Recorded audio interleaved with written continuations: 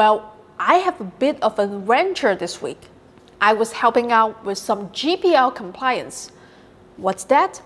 Well, in the most simple terms, and yes, I know a few hundred of you are going to correct me in the comment section, but the layperson's version of GPL in this specific case is, if you give me your recipe for delicious chocolate cake and I made a few changes to make it suit my taste better, I have to give those changes to you and the community.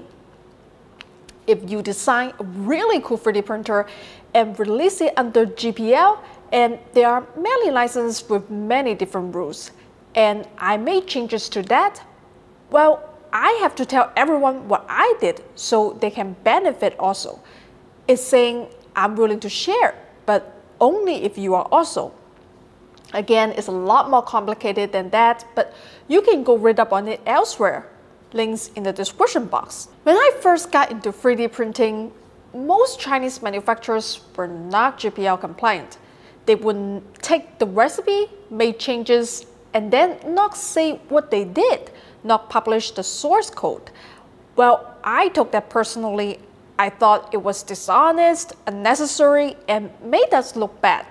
Fortunately, most Chinese agreed with me, and I was able to get many 3D printer companies over the past few years to become GPL compliant.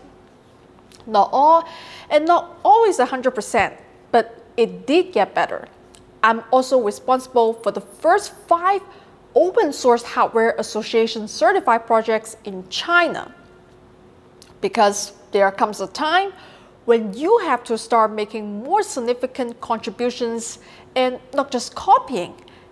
And if people think all you can do is copy, the solution is not to argue with your words, but your actions. And I've always tried to do that as best I can. I don't have a factory, just a YouTube channel and a very loud voice. So when Patricia, a developer in Poland, was having trouble getting source files from a local Chinese smartphone company, someone thought to take a chance and tag me. And I was not happy with what I saw.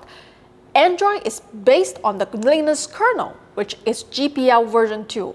And since someone has to come to their office in Shenzhen and ask in Chinese, this was something that embarrassed me personally as a Chinese person and as an open source advocate. We are better than that, or at least we can be. So here's what I did. Oh, make sure you turn on the subtitles by clicking the CC button down there, or you won't know what's going on.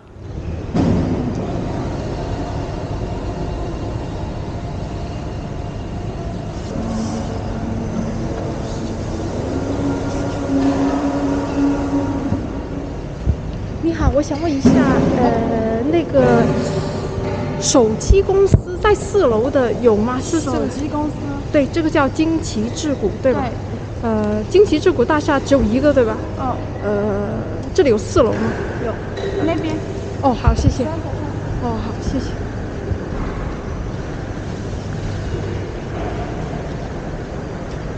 哦。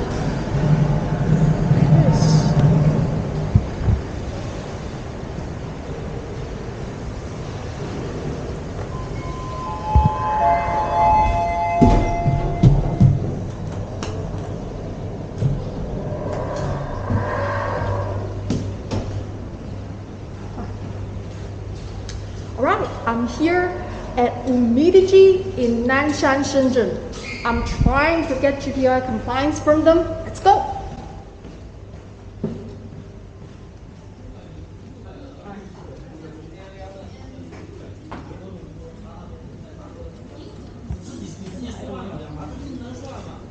我来拿那个 kernel 内核源代码的 Ben 是谁？哪个人是 Ben 发那个邮件的？早就走了，是吗？那哪一个给外国人发的信息说来我们公司啊？我们公司只说中文，我们要那一个什么源核文件，让我过来拿。他早就走了。那你们谁能够给我那一个开源代码的文件？啥都可以。那现在是谁在？国内事情有人吗？那有人吗？是你们发邮件过来说有本事过来拿呀？不知道。哎，你好，你好，您是有什么事吗？有一个Ben发的信息啊，你们来这边。你们的人，你们的顾客，你们的主要是顾客对象是外国人对吧？然后外国人买了你们的手机，里面有一个 Android 系统的 kernel 内核代码是要遵守这一个 Linux 内核代码，因为它是基于这个开源协议的。现在让我需要我们做什么？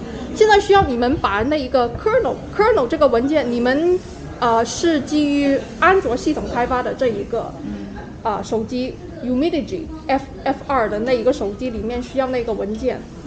然后你们的人说我们用的芯片就是联发科的，我啥都没有。不管你们现在有什么开源里面的代码可以给我的，那我就回去发给那个外国人。因为我现在你们说不给那也没关系，但是这个外国人就是他们是那些程序员，他说因为 Linux 不是我们中国人开发的 ，Android 也不是，他说你们中国人拿了我们的东西。我做是中国推广硬件的推广，我说不可能，我们中国人不会给你的，我说会给你的，所以我就来到，我说是他自己回复的，你 UMIDIGI。因为我对这块不是，就是说不是很清楚，就是我现在是说能帮你做什么，就是说你现在就是需要这个代码，因为这个代码应该不是说谁都可以随便给的吧？基于外国人的东西开发，所以我们必须要，反正你有什么，你问到那个程序员，就这发的这个人有什么。我们就给那个外国人，让他去决定是不是这个有没有遵守他们的 GPL 协议，因为我没有办法说我们中国人是做这样的事情的。假如我们不给他的话，他可能就会说我们是窃取他们 IP 的东西。对，现在就是这样，所以我才过来。我说我们不是那样的人。要不这样子，我留您的联系方式，因为你说让我们把代码拿出来，这个不是说我直接找程序员沟通啊或干嘛的，肯定是不行的。就是我也是一个普通员工，我这个肯定是要跟老板讲，然后呢，如果他说给啊或者怎么样的话，然后我再联系你还是怎么样？好，可以吗？可以，对。那我们回头再联系哈。好，谢谢。Okay, they said they are going to talk to me on WeChat and give me the stuff. They said the guy who replied in the message email has left the company. I don't believe it. It's just Chinese trying to save face, but it's better than nothing. Now, one of the interesting things you'll notice is there wasn't much resistance. No one had a huge problem with the idea of providing the code. A lot of this isn't malice or intentionally dishonesty. Sometimes it's just inertia. These companies have had a policy of not providing it for so long, they've forgotten why, and realistically, these days they have a lot more to gain in community goodwill and good publicity than they have to lose. And fortunately, they were willing to give me a chance to explain that. After my visit, I posted a short version of the video and it went viral. And just so you know, all the Chinese coding community agreed and supported me, and that really helped a lot. I understand there are a lot of hard feelings there. I know our recent history and what that makes a lot of people think. But things change fast, and most of us don't want to do business that way anymore. Yes, talk is cheap. Change takes time, but as you see, I'm willing to take action, and so was UMIDIGI once they understood. After seeing that not just foreigners, but Chinese netizens insisted that being GPL compliant was the right thing to do, UMIDIGI worked with me to determine what were the required files and post them. I have a link to them in the description box below. Do me a favor. Other companies are watching to see what the outcome is here. How willing they are to do the right thing, respect IP, respect license, depends on that outcome. Please judge UMIDIGI not for their initial response, but their willingness to correct it. They didn't blame me or kick me out of their offices. They didn't defend non-compliance. They didn't make excuses. they listened to the community and did the right thing. UMIDIGI makes a solid line of budget phones that are of great value. Take a look, and if you have a chance, please tag them on social media and let other companies see that doing the right thing is also the smart business choice. I'd like to thank Patricia, Amy,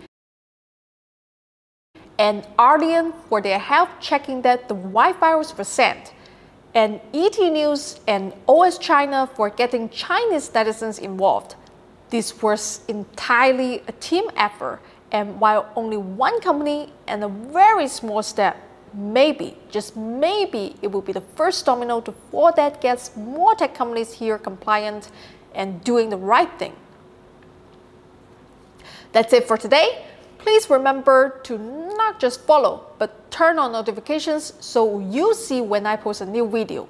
Until next time, if I can do it, anyone can do it. Although most of you aren't crazy enough to show up and start yelling at people for source code, and maybe that's a good thing.